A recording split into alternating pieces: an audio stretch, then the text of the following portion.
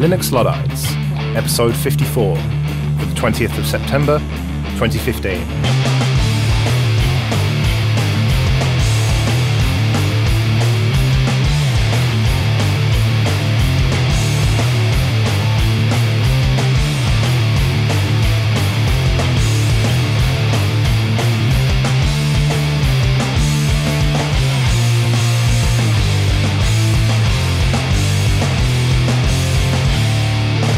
Hello and welcome to Linux Luddites, the show where we trial the latest free and open source software and then decide that we like the old stuff better. I'm Joe. I'm Paddy. And I'm Jesse. And in this episode of Linux Luddites, we look at 3 applications, all produced by one man with a keen eye on interface design, and why other applications don't follow suit. We cover your feedback of the fortnight, and round this episode off with Joe's first impression of an Ubuntu Chrome OS mashup called Chromixium. So let's crack on with these 3 applications. It's no secret that we spend a lot of time on this show knocking apps over poor functionality and rubbish interface design. But for once, let's be positive, maybe, about a few applications.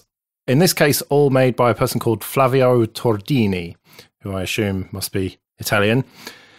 And they are Minitube, MusicTube, and Musique.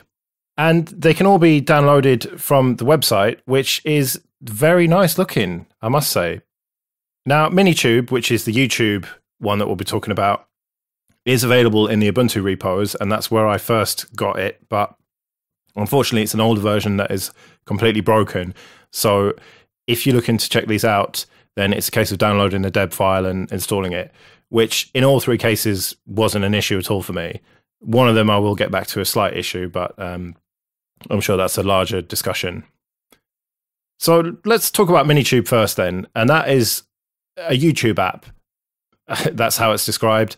Watch your YouTube videos in a new way. You type a keyword, Minitube gives you an endless video stream.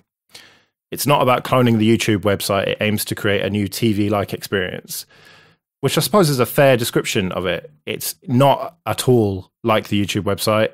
I don't know about a TV-like experience because it's just not. But it is certainly a different way to look at YouTube. Yeah, and it's probably the application we're going to be talking about that most people will have come across because it has been included in quite a few distros. I haven't seen the other 2 included in anything, apart from Musique, which I saw in SuperX recently and kind of prompted this whole segment. Yeah, and just to round off the 3 that we will be talking about, there's a third one called MusicTube, which is sort of a hybrid of the other 2, you wouldn't be surprised to find out. So it takes most of its looks from Musique and most of its sort of functionality from pulling YouTube bits. So pulling it back to the Minitube discussion, on a startup, it's a very clean, very sort of minimalist, slightly GNOME kind of look where you've got the playing bar at the top and a search bar and volume with your various buttons for functional playback. And then it says, welcome to Minitube, and you can pick either a keyword or a channel to search for. And then once you've searched it, it actually auto-plays and auto-populates a playlist, and you are thrown into watching something fairly quickly, which is quite a nice kind of feeling. You know, it chucks you in there. From this main page, on the sort of search page, you can search, browse by a number of different topics. So it's got animals, cars, tech, those sorts of things. Or you can go to a subscription section, which obviously, if you have a number of channels which you like and you subscribe to, are all there as well. So once playing, you basically have the majority of the screen taken up with the video, of course, and then down the left-hand side is a list of the one playing and the ones coming up. And what I quite like about it is that it pulls the video down, of course, but it starts with a slide for a couple of seconds just showing the full main title of the video about to be played. And it means that if you skip through a few, you don't have to read the titles on each one. You just go, right, what's this one, what's that one? If you've, searched for, I don't know, Linux server or something, it'll just say what the main title is, and it sort of intros it quite nicely, which does give a bit of a television feel. Yeah, and it doesn't feel like YouTube, does it? There's no stats, no comments, no info. It's just the video. And at first I thought, well, this isn't right. I want to know how popular this video is. Has this got 1,000 views? Has it got 1,000,000 views? But then you think, well, that isn't what this is about. It's not about replicating YouTube. It is trying to create a different experience for watching YouTube videos. and it's just immersive, and you're not distracted by the comments of all the ridiculous people trying to troll people and stuff. And I was on the fence about whether I liked it or not. I don't think I would want it as my primary way to watch YouTube, but I could see sometimes I'd be in the mood to just browse some content in the same way that sometimes I hear people want to just flick on the TV and just find something and watch it, rather than the way I do it, which is always seeking out some on-demand content, and it's when I want to watch it sort of thing. So I can see the appeal of it, but I'm not sure if it's for me, really.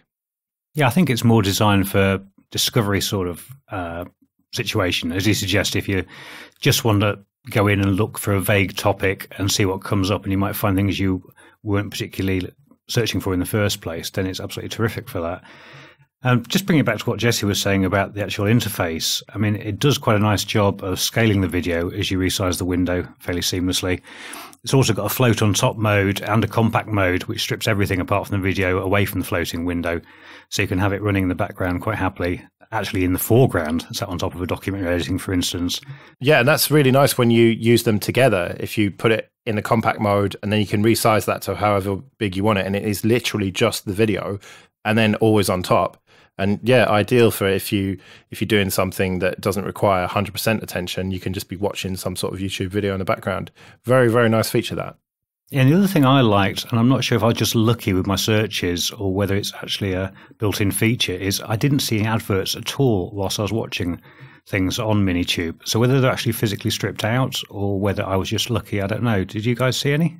Yeah, it hadn't occurred to me until you mentioned it, actually. I didn't see any adverts at all either, which definitely adds to the viewing experience, because a lot of the channels and shows and things that I watch are quite popular, and therefore they force adverts on you, and some of them even lock the full view, so you have to watch the whole thing. So actually missing that out was a much, much nicer experience.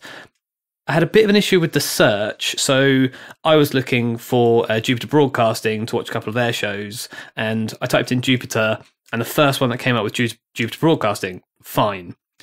As soon as I started typing the B, it disappeared from the entire search list, and I came up with things like Jupiter F1 rider and all sorts of weird stuff. And it wasn't until I typed the whole BROAD did it pop back into the search list. And I found this on all three applications that typing something you wanted to search for, it might come up with it straight away. And in fact, adding more letters or characters to your search term sometimes got rid of it entirely. I was most confused by how it and all three of these searched. But apart from that, really good way of finding new content. I'm in a similar position. It had not occurred to me until you just mentioned that, Paddy, but I didn't see any adverts at all. I was watching one video that prompted me to search the web version of YouTube for other ones, and there were adverts on those. So I should have thought about it. But yeah, you're right. There weren't any adverts at all. So I wonder how that's accomplished. I mean, I'm used to that on YouTube anyway, because I've got AdBlock Plus running and managed to not ever see any adverts on YouTube. But that is a very nice touch that that's all built in. I'm not sure how you would accomplish that. I suppose in a similar way to how AdBlock Plus does. But that's a definite plus point. Yeah, and I've got to admit, I only had found one negative really with it, and that is that it doesn't seem to keep track of your position in a video. So if you pause it, start watching something else, then go back to the original video, it actually restarts at the beginning, which is a shame. Well, speaking of that, when I actually went out to YouTube on the web, that was because there's an option to open YouTube page while you're playing, and that opens up the browser, takes you to the video, but doesn't take you to the time where you were watching it, if you know what I mean, which is relatively easy to do. You can just put T equals and then the number of seconds. So you'd think that that would be a relatively easy feature to implement. Okay, well, let's switch over to its sort of sibling, if you will, and that's MusicTube, which, as the title suggests, is a similar application, but solely for watching, or in fact, mostly listening to music straight off of YouTube. Yeah, this limits searches to music-related videos only. And as you suggest, it plays sound only, so there's no distracting video there. You can bring that video up, though, if you want, but you can't full screen it. Yes, there's a couple of toggles below the playlist which you can select for shuffle, repeat play, play one, and one of them is play the video. But as Joe says, it only pops up in a very small window unless you click on it, in which case it pops up to sort of the full size of the application itself. So once you've searched, rather than coming up with the list of potential plays on the left-hand side as the Minitube did, it comes up in a sort of grid pattern, and you can then, if you search for an artist or a part of an artist's name, it'll come up in all the various options that you can play. And once you've clicked on it, it goes onto the right-hand side in a playlist, which only shows the name and the duration of that song. And I was really impressed that if you picked an album, and you can either drag the grid icon into the right-hand side playlist to add to it, or just double-click it and it'll send it over. If you select the whole album, it finds all the songs within that album, puts them in correct order, titles them, gives the album title at the top, and you can carry on adding items below it. And I was really, really impressed as to how it could find all that information. And then once it did, and it was playing a particular song, along the top there are various tabs, so search, results, info, and versions. If you click on the info tab, it tells you information about the artist and the album sort of details, but also it pulls all the lyrics down as well. And it was just a really nice way of pulling that all together. And it means that you weren't distracted by the videos unless you wanted to be, and you had literally at your fingertips all the information I sometimes actually search for on the web if I'm, particularly paying attention and want to know the lyrics and things. So I was really impressed as to how it pulled it all together quite seamlessly. Yeah, and I liked how it easily provided different versions of the same songs as well. So if you search for something from my vintage, you quite often find that you'll get served up a modern rendition of it, which I don't want to hear at all because they're generally atrocious. So you just go to the different version section and you can easily find the version that you're looking for. Yeah, well, there was a toggle button for studio version, live version, and cover versions, but I found that it was always one behind. So, when it was saying that it was the live version, it was actually the studio version. And so that was just a bit of a weird bug I found. But it is a nice feature that you can do that, because sometimes you might want to see a cover version of something. I mean, I was searching for some Mastodon stuff, and there was the cover of it was a fella playing that in his bedroom, and you can actually see how the song's played. And if you're a guitar enthusiast like me, then that is nice to see sometimes. But it's also presumably nice to avoid if you're a bit old like you, Paddy, and you don't like that. Don't like the modern stuff. These kids playing it in their bedrooms. Well, another modern feature I don't ever use is scrobbling with Last.fm, but MusicTube, which we're talking about, and also Music, we're going to move on to in a second. Both of those support scrobbling. What is scrobbling? And I'm vaguely aware of Last.fm, that it basically spies on everything you're listening to and then tells everyone. But what's scrobbling then? So I've used Last.fm, and I use it to search for an artist that I like and then allow it to go into the ether and find other things that are similar, other artists or albums. And I think scrobbling is where it learns your tastes and therefore can serve up things based on your taste, based on lots and lots of searches amalgamated into a wider genre than just thrash metal or indie pop sort of thing. Oh, you're into that, aren't you, with Google Music and stuff? Yeah, so I'm a big fan of it. That's the main reason I have a Google Music account, is that I listen to radios from one particular album and let it go off. But no one's mentioned the sort of oddity about MusicTube versus the other two, and that's this license that it has. Yeah, the elephant in the room. It's a demo, a limited demo, and if you want the full version, it's €8.99 for the license. So there are some features, in fact, features that I really would be interested in, like other versions, other cover versions, and they're all there, and you click on them and it says, oh, sorry, you have to pay for that, which was quite frustrating. But, I mean, that comes back to the whole over a pint that we were having last week about how things get paid for. And so let's not rehash that. But the fact is that with MusicTube, unless you're going to pay for it, you're not going to be able to use it really, because it's limited to 50 tracks in the playlist or 20 days of using it. So I don't know, at least you can get an idea of what it's like for a reasonable amount of time. And it is a very useful app, a good looking app that works well. But I don't know, I think I'm just too tight to pay $8.99 for it really. Yeah, it does also throw pop-up reminders now and then just to just to make sure you remember you need to pay for it and it's running out. But I think the only thing it's missing is kind of I really felt like it was good for a house party or something where everyone could throw songs at it and it would play and you could put them on a screen or something. It just needs some sort of collaborative kind of house party type add anything kind of mode. But all in all, very good. And I also think it's telling that is the one that has this 20-day limit on it, this license on it. I think that means that that's the one he thinks would be the most popular or would be the most sort of commercially viable. Yeah, I mean, it's funny. It reminded me of Groove Shark, the now deceased Groove Shark, in that the quality is never going to be, FLAC or whatever that you're going to download from somewhere like Amazon or iTunes, really high quality. It's always going to be that kind of 128K style quality where it's just about listenable, but you wouldn't, if you're an audiophile, you wouldn't touch it. But it's great for discovering new music potentially. And, browsing through that, you might find some stuff that you never knew you would have liked. And then you can go out and buy it from the artist directly or from somewhere like iTunes or Amazon.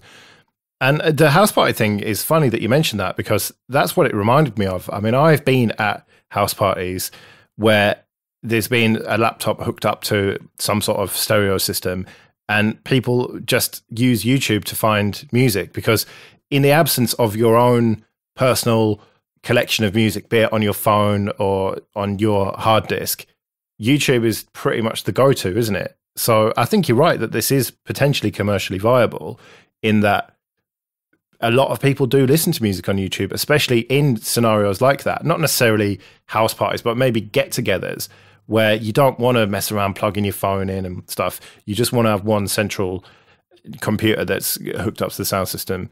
So, yeah, I could see people buying this, and I can see it being viable. And to be fair, the other two that we are talking about do nag you to donate when you download them as well.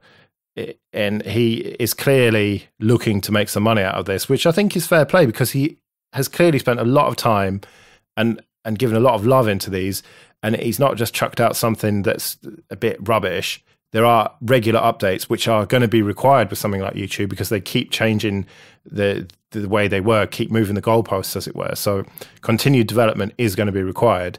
And I think it's fair enough to be asking for money for that, because there's clearly a lot of work going into this.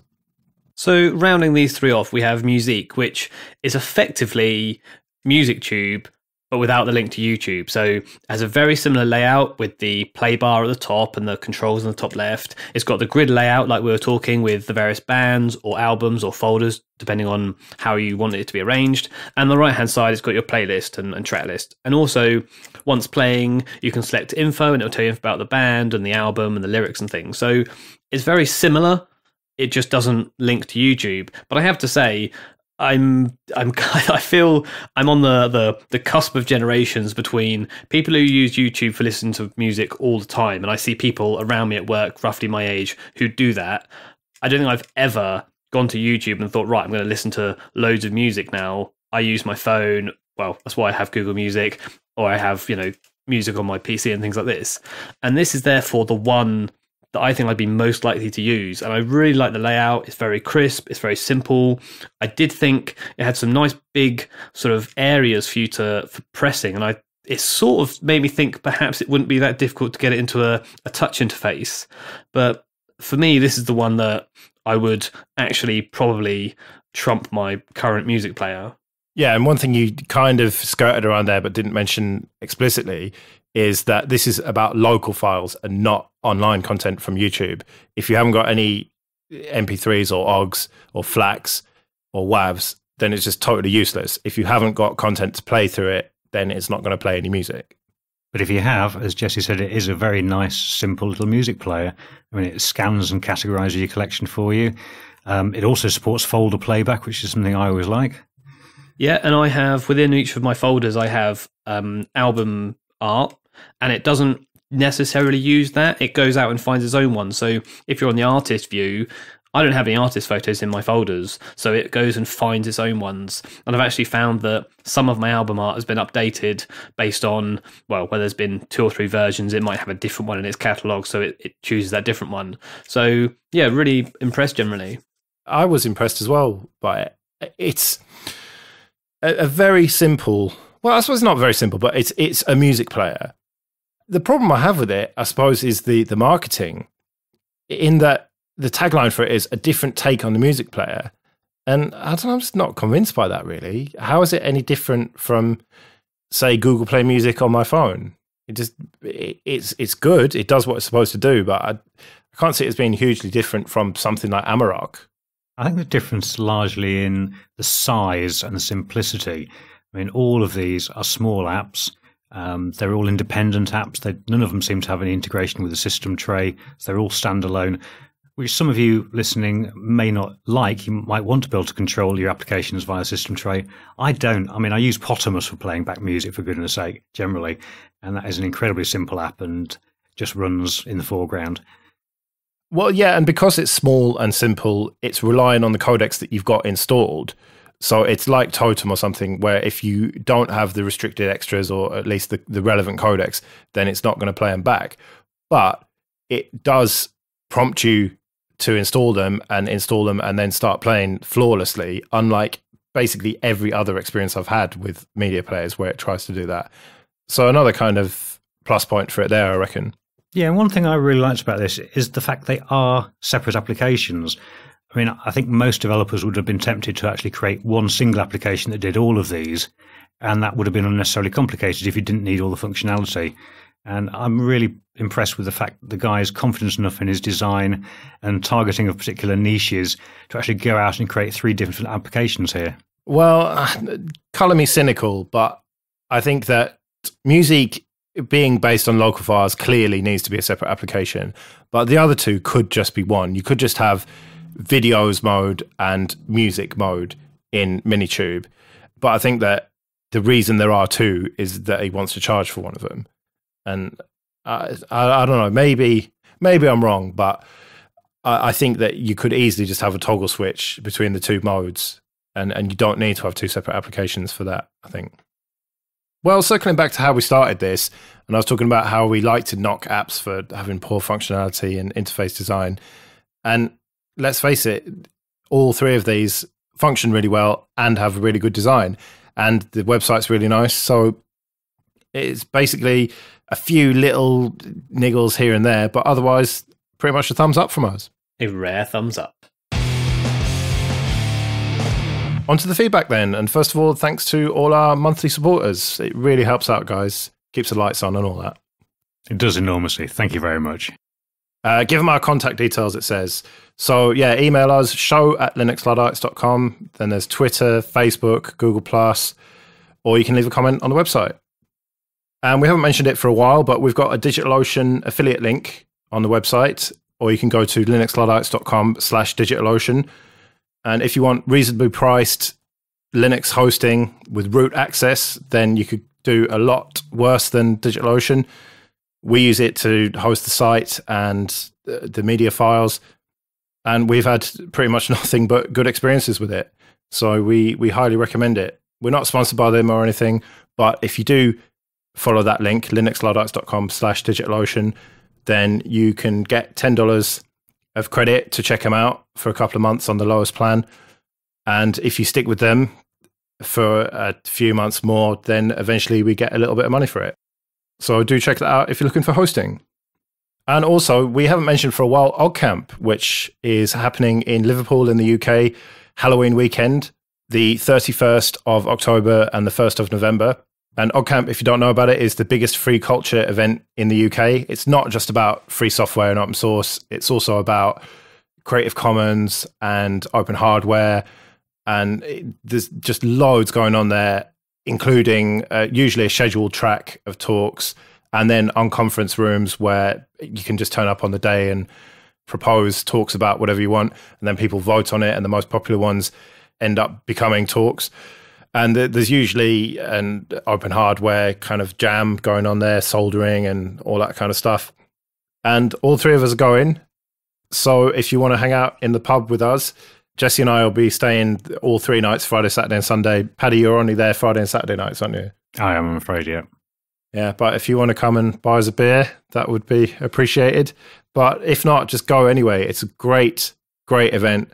I've been many, many times now, and every time I've had a great experience. met loads of interesting people and heard loads of interesting talks. So ogcamp.org if you want to find out more. So moving on to the feedback proper then, and recently we've done a couple of group tests, and a few listeners got in touch to point out that Jesse probably should have included Digicam in the group test of photo editing software. Yeah, if I included all of the suggestions we got, we'd have had to do probably 3 different group tests. I really appreciate everyone getting in touch, and absolutely I will look at all of these. I haven't had time to look at Digicam, which is the one that got suggested by multiple people, but it's one of the benefits and, dare I say it, slight drawbacks of Linux is that there are so many different applications for doing similar things. I thought I'd picked 3 that were relatively similar. Clearly in our test it turned out that one was way different from the other 2, and I should have done my research a little bit more carefully. But thank you very much for everyone who's got in touch. I will be having a look at these because, you know, I use editing software for photos and things, and I enjoyed the fact that we did the group test, and it meant that I could not only look at them myself but also tell everyone else about them. So I haven't looked at Digicam. It does look like the big one because loads of people have got in touch about it. So I will give feedback in due course once I've had a look at some more. As will I, because we've also had a lot of suggestions about alternative directory syncing solutions. Git Annex, BitTorrent Sync, a couple of votes for Free File Sync, and the ubiquitous Sync Thing featured quite heavily. And Ron Hook also pointed us towards Sync Thing iNotify, which uses the iNotify kernel subsystem to trigger Sync Thing updates in real time, which looks quite interesting. I haven't had a chance to play with any of these, I'm afraid, but I will do, and like Jesse, I'll get back to you. BitTorrent Sync was in the middle of all that. Hang on, that's proprietary. It is. You listen to other podcasts, though, the number of people who use it in the free software world is quite astounding. Well, it's one of those things. I remember when it first came out, I downloaded the binary, ran it, checked it out, raved about it. And then I thought, hang on, let me look at the license for this. And oh no, it's proprietary. It's one of the kind of things that you assume is going to be open source, but then just isn't. So I just really think that they should open source that rather than, trying to get something else going. Functionally, it's a brilliant tool, but because it's proprietary, I'm a bit reluctant because who knows where else it's sending your stuff. If it's not sensitive data, if you're just distributing video files or something, and it doesn't matter who it goes to, but I wouldn't want to use it with sensitive data, certainly not without encrypting it heavily. No, I'd agree with you. I mean, they have been in the news recently as well. I don't know if you noticed, changing on the pricing, because it used to be that you were limited to the number of shares you could have with the free version, and I think they've taken that away now. Oh, well, that's one good step, I suppose, but just, open source it, guys. Come on. Well, it worries me, the idea of doing any more of our group tests, because we end up with so many more applications we should look at that we end up having to do more and more, and there may well be another one in the pipeline, so we'll see how that turns out. But we'll turn the tables on Paddy by writing, I was surprised that Paddy viewed reliance on rsync as a negative characteristic. When it comes to transferring, deduplication, backing up, etc., my data, I prefer a solution that is well tested and widely used like rsync. Also, for remote copies, rsync does a good job of only transferring the parts of files that are different, rather than transferring the whole file when part of it has changed and checking the file integrity after the transfer. I'd trust rsync with those jobs over custom code written especially for a small project. Regarding the Unix philosophy of small tools that do one thing well, can you flip that around and say that a small file syncing application that just focuses on syncing and leaves the transferring to a separate tool is in keeping with the philosophy? Yeah, I fear Will's actually got a point there. And Matthew Platt on Google Plus pointed out to me how infrequently rsync receives updates. So perhaps my concerns about it being a potentially unstable base are truly not founded at all, and it's a pretty reasonable thing for a wrapper application to use. Joe, make a note, show 54. Paddy was wrong for the first time. Yeah, that's it, you're sacked, Paddy.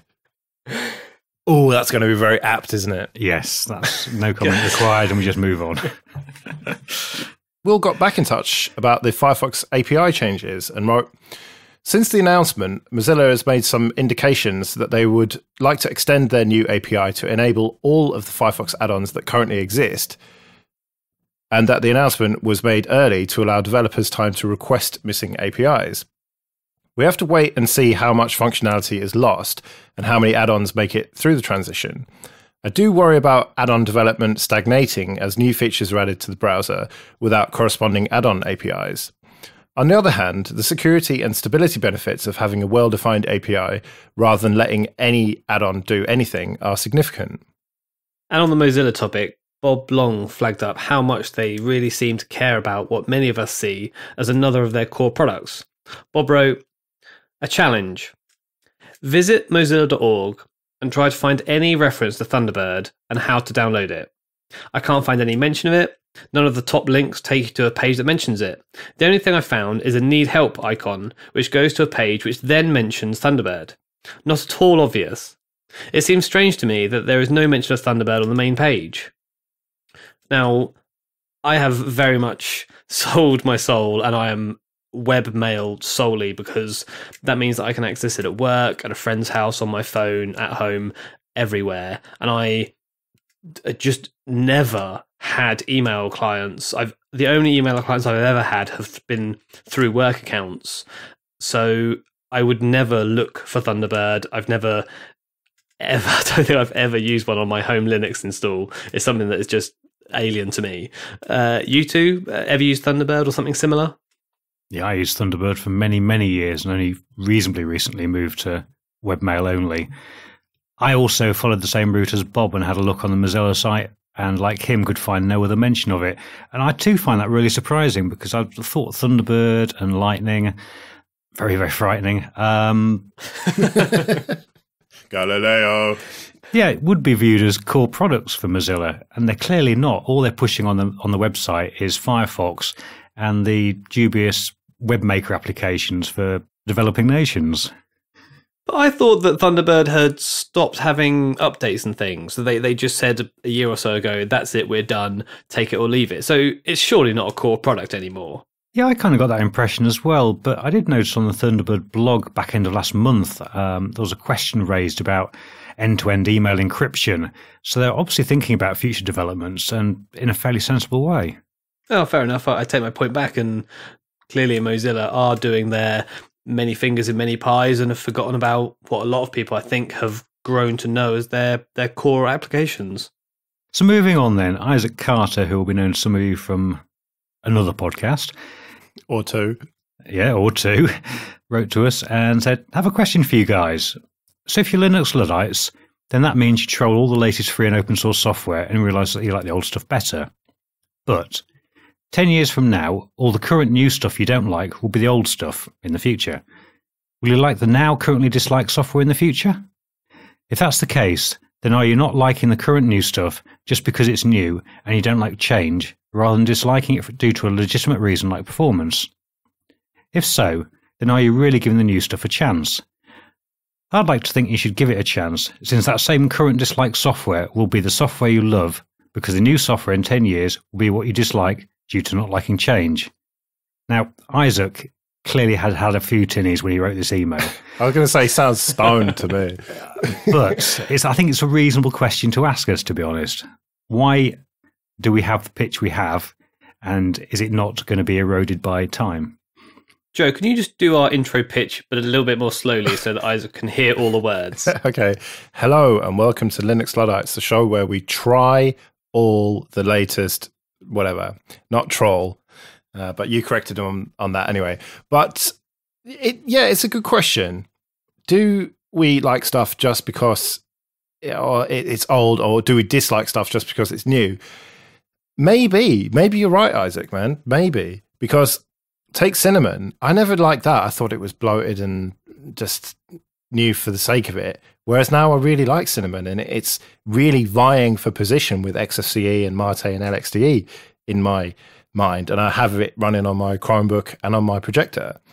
And even on this tried and tested 1404 machine, Ubuntu that is, I've now got the whisker menu. I've now got into the habit of searchable menus. So I am slowly moving with the times, but I'm always a bit behind the times.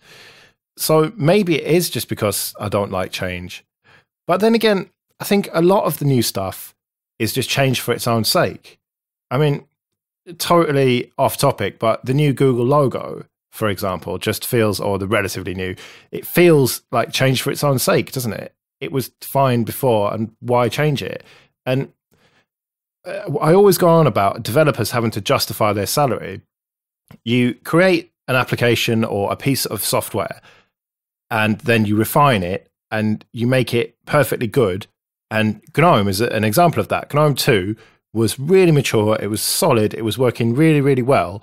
And then the developers just got bored. I mean, in that case, it was not necessarily people justifying salaries, but the same applies to commercial software as well. In that it was fine, and then they just had to totally pull the rug out from under it and create something completely new because they were bored. And then you've got the Mate project that took that code base and forked it and said, well, hang on, there's no need to abandon this. This is actually mature and working well.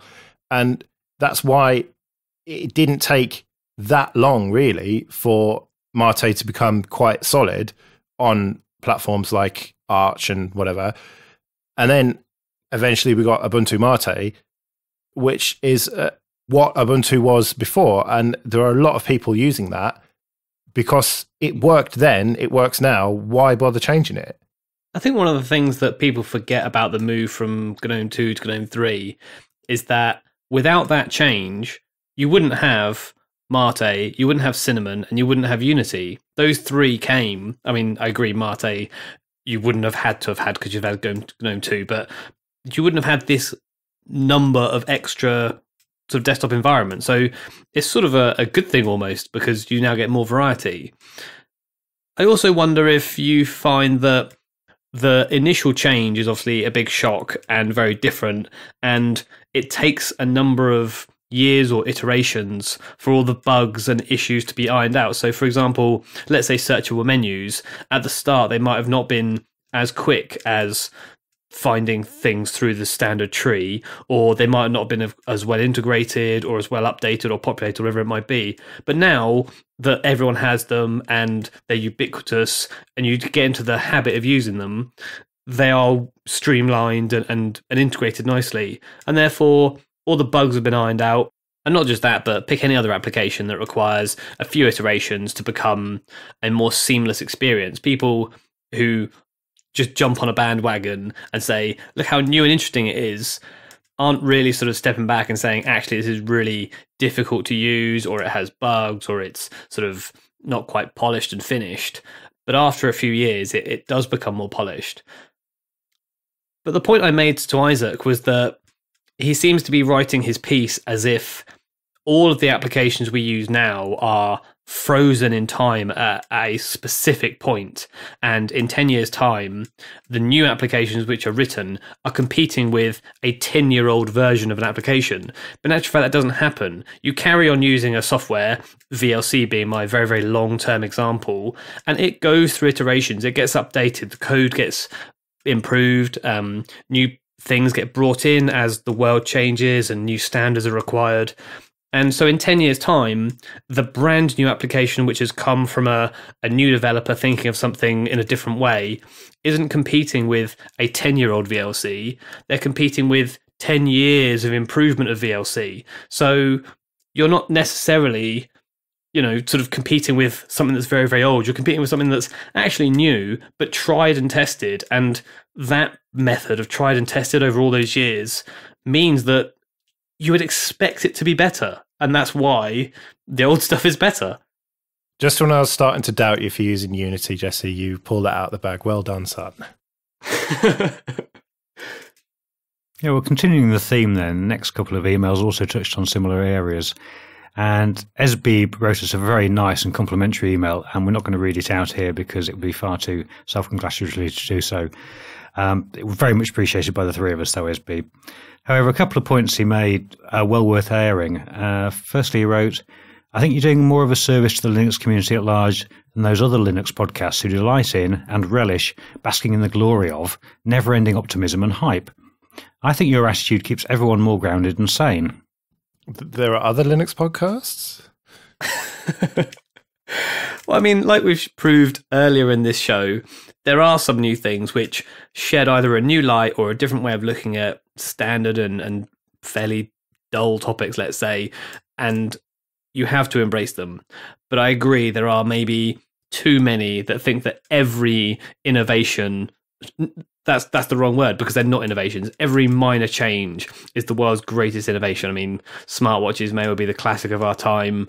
There are many examples. So you need sort of a balance of both. Let's hope our feet are more in reality, and our listeners approve of that.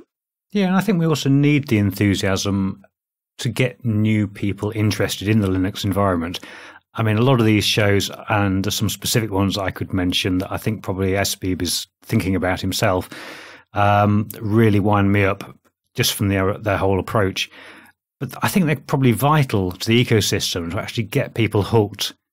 And in all walks of life, we are attracted by enthusiasm, and many of us are attracted by new and shiny as well. So whilst the slightly more mature audience perhaps finds them rather trite, then there is a place definitely out there for those sort of shows. Said through gritted teeth. Said through very gritted teeth. Anyway, SBeeb also said, I think the Linux world would go so much further if people would learn to chill out more and give up tightly held views more easily, especially the ones that cause projects to fork, and make compromises and negotiations such that people work together more rather than forking projects and duplicating efforts. Wouldn't it be great if, say, only the top 10 Linux distros were focused on by everyone, and all the other wannabe, less popular distros threw in the towel, joining forces with whichever of the top 10 was their favourite distro? Think of how much further those top 10 distros could go with all the extra manpower.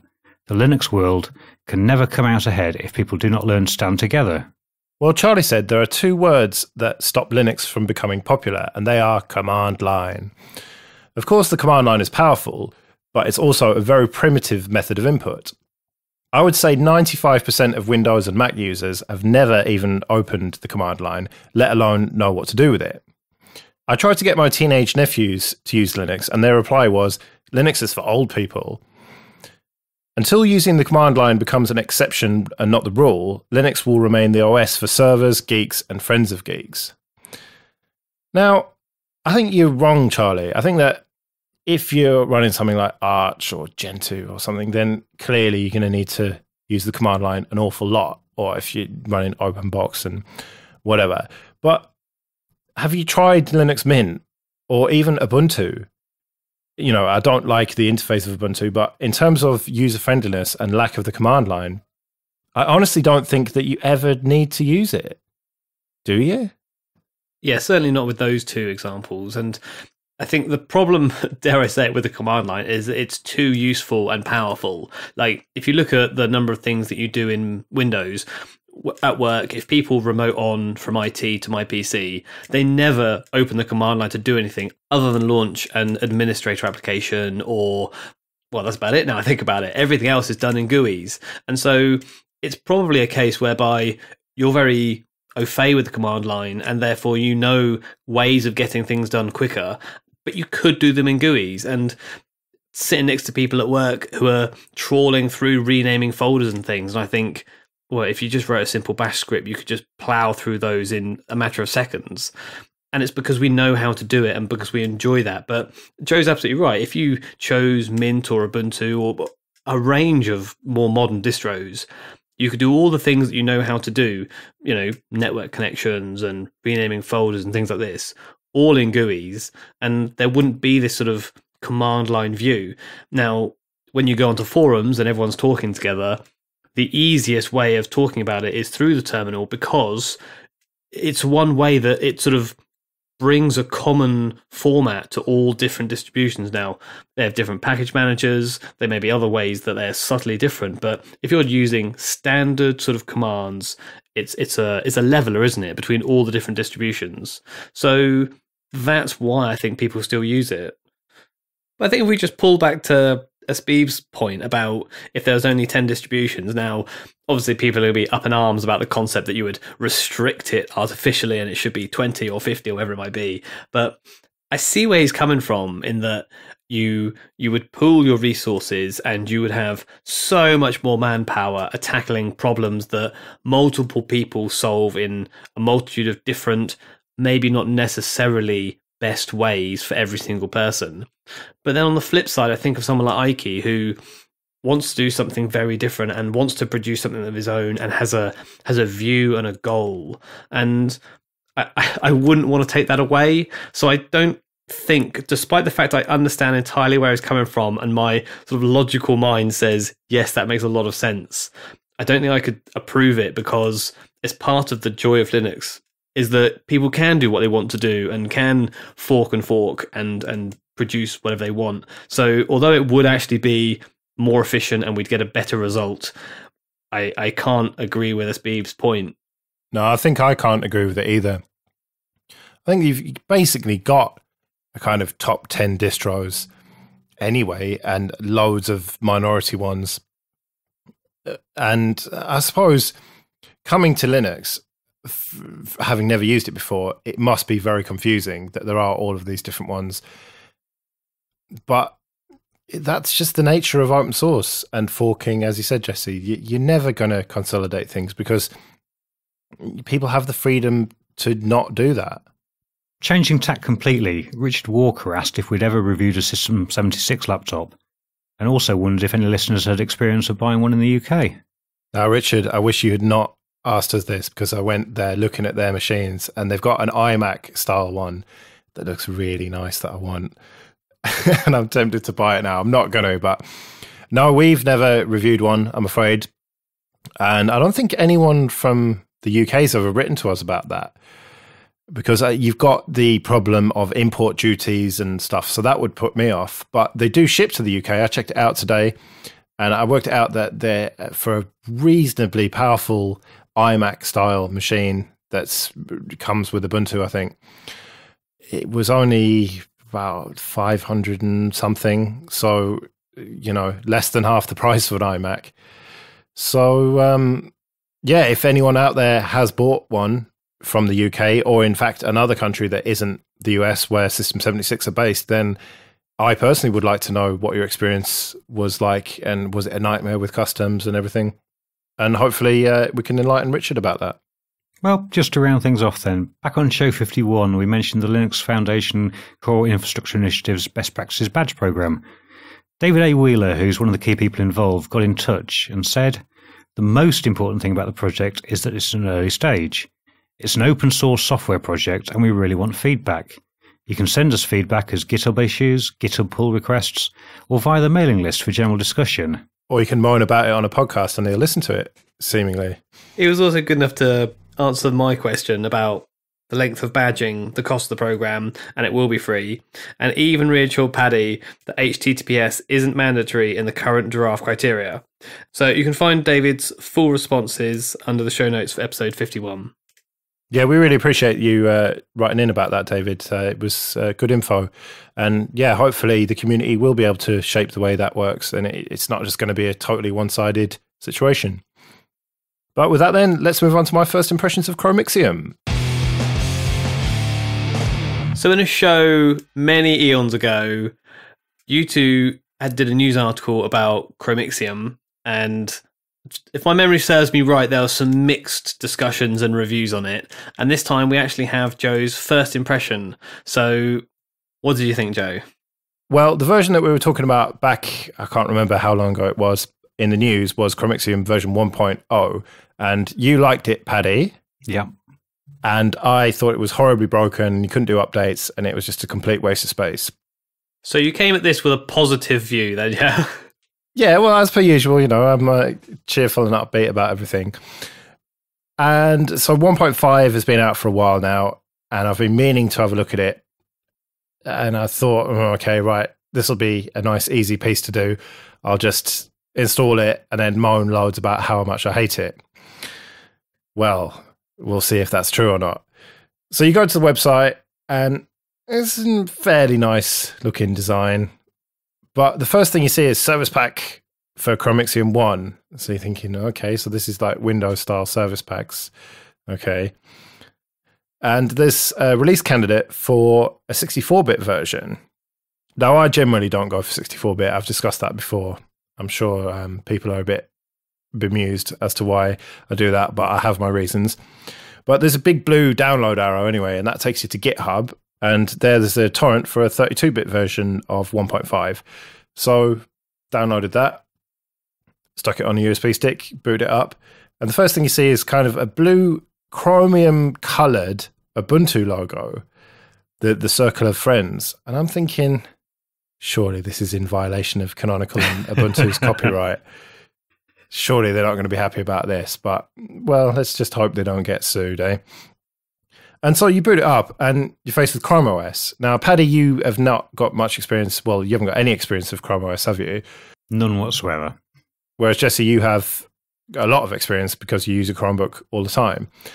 I am currently flicking through their screenshots on my Chromebook now, yes.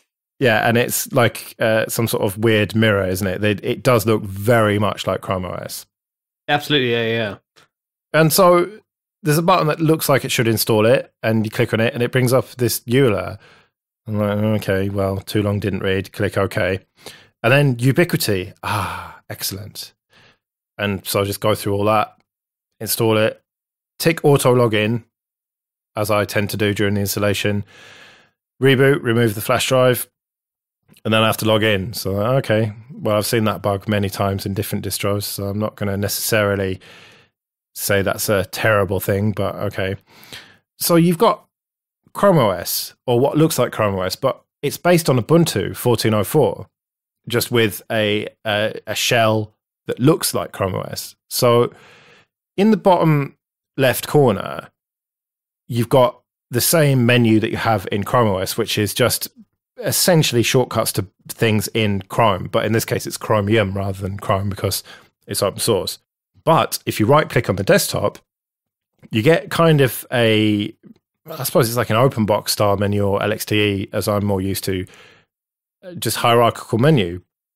And in there, you've got all of the Ubuntu stuff, including Synaptic, from which you can refresh the repos and then select your updates and then install them and reboot. And then sure enough, you've got a completely up-to-date Ubuntu installation with a Chrome OS shell on top of it. And so you can do all the stuff that you can do in Chrome OS, installing extensions and shortcuts or web apps, whatever you want to call it, to Chromium, which acts more or less like Chrome. It's got Flash installed with the Pepper Flash plugin. And I think probably that's why you have to click OK for the URL. And so that side of things acts just exactly the same way for me. I've got a Chromebook, but I mostly run proper Linux on it. But from what I've experienced of it, it seems to be identical to me. So you've got all of that experience if you want it. But then you've also got Synaptic and the command line. So you can do apt-get installs of whatever you want. In my case, I tried LibreOffice, VLC, OpenShot. No problem. You've got all of those Ubuntu repos. So you've got these two completely different ways of doing things. When you install Ubuntu applications, it doesn't add them to the Chrome OS menu in the bottom left, but they're all in the right-click menu. So, I don't know. You've got a lot of flexibility there, but you've not got coherence. So I don't know how to feel about that, really. But when I first looked at version 1, the reason that I didn't like it is because I tried to do updates, and then they just didn't work. And the first thing I always do is make sure I'm up to date, because I understand how important that is to have security updates and everything. And if I can't do that, then I'm not going to use the operating system. So you've talked about the various ways you can get to applications and things. In the new versions of Chrome OS, when you go to the search menu, it pops up, rather than a menu out of the sidebar or the bottom bar, depending on how you have it, it pops up like a full block in the middle of your screen. Is that how this one works as well? No, it's the old-fashioned way where that is just in the corner. Although there's a strange bug where if your machine's a bit slow and you click the menu and then quickly move your mouse to the middle of the panel, that's where it appears. But I don't think it's supposed to do that, to be honest. Okay, that brings me to another question of mine, is how is it with speed? I mean, I accept that my version of Chrome OS is not slow, but it's on an ARM chip and it's very low RAM and all these sorts of things. You know, it's so not peppy. How is it working on, and what did you install it on?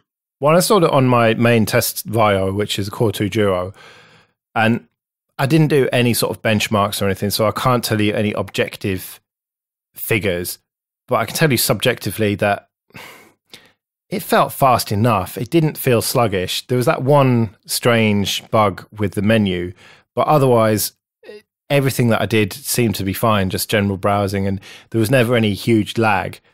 I would say that something like LXDE is definitely lighter, or feels definitely lighter.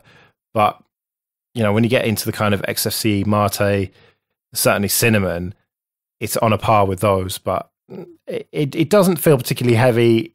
You know, it's definitely no KDE 4, but it's definitely not light either, like LXDE. No, and you mentioned when you clicked on the desktop, you got an open box style menu. Did you dig underneath the covers and find out why you saw that? No, I wanted to just try and keep it as a first impression. I didn't want to get too deep and end up going into a full-on distro review. But my understanding that it does have some open box components to it. Yeah, it threw me slightly because I spun it up as well and had a look at it, and it is using OpenBox as a window manager, and it's using LX panel down the bottom, and also a variety of other bits and bobs, including a dialogue rewriter, so you get pretty dialogues as opposed to standard ones from the various components. I was a little shocked, though, because I expected it to be far lighter than it was, and it weighed in almost twice as heavy as a standard XFCE install. What, in terms of RAM usage? Yeah. Oh, okay, well, I didn't check any of that stuff out, but subjectively it didn't feel that way. But if you actually run the numbers, then fair enough. So, Joe, when I first got my Chromebook, I had to put in my Google account details, and therefore all of the things are very tightly integrated to Google Apps, you know, the Mail, Keep, Hangouts, all these sorts of things. Is there a time in the installation that you put that information in and it automatically pulls them all in? And also, what applications are installed by default to make it very Chromey? Well, it doesn't make you log in like Chrome OS does. I mean, Chrome OS does have that guest option, but it's really, you kind of, if you don't log in, then you can't really use it properly. Whereas with this, you're into a desktop, you're using it perfectly well, but there is the option to sign into Chromium. And in terms of applications that it comes with, it's pretty Spartan. There are a lot of web app links to the usual stuff you'd expect, like Drive and Gmail. But in terms of installed applications, it's pretty threadbare. There's just nothing installed. Although it does have a media player. And the thing that I have found myself using my Chromebook, I've got an Acer C720, the original one. The thing that I found myself using it for is media playback, video playback, because the battery on it is absolutely amazing. You know, you can watch 2 films without charging it. And so I thought, well, that surely is one of the big attractions for me to an OS like this. And so I tried to play some media files, and it said that I was missing the codecs, and then it prompts you to install them, and just nothing happens. That's in Parole. But then in the right-click menu, the kind of Ubuntu side of things, there is an install restricted extras icon. And you go through that, it gives you a legal warning, and then installs all the codecs, and then everything plays no problem. But like I was talking about in Musique, how that actually worked and prompted you to install them and everything worked perfectly, that is just not the norm in my experience. Whereas this in Chromixium is the norm. You click, okay, right, let's give me these codecs, and then just nothing happens, or it just crashes or whatever. So it was not a very slick experience, but once I'd worked out to go and do it through that right-click menu, it was all working perfectly well.